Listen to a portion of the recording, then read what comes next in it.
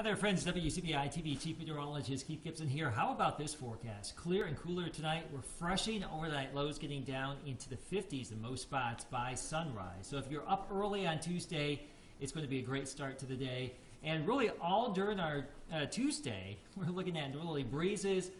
We'll have some high clouds out there, but temperatures will be much more comfortable. 70s to low 80s, so not too bad considering the time of year. We are in June. This is our soupy weather season, and we will not have any of that high humidity for the next few days in general. So pretty nice for our Tuesday as we get farther into the work week, closer to the weekend. That humidity is going to tick on back around here. But high pressure builds on in for our Tuesday, hence the nice weather. But we will see some scattered high clouds, some cirrus clouds streaming on in from the southwest, it looks like. So that's about it. No active weather for our Wednesday, but there will be a front that will come on in here. So I can't rule out a stray shower or storm sometime Wednesday afternoon or evening, but at this point it looks moisture starved with another area of high pressure and more dry air for Thursday and for Friday. And then we get on the back side of that, and that means southerly flow off the Gulf of Mexico by the weekend, upper 80s to low 90s. Rain chances return Saturday, Sunday into early next week too. So savor the next few days. It's looking pretty good with some low humidity.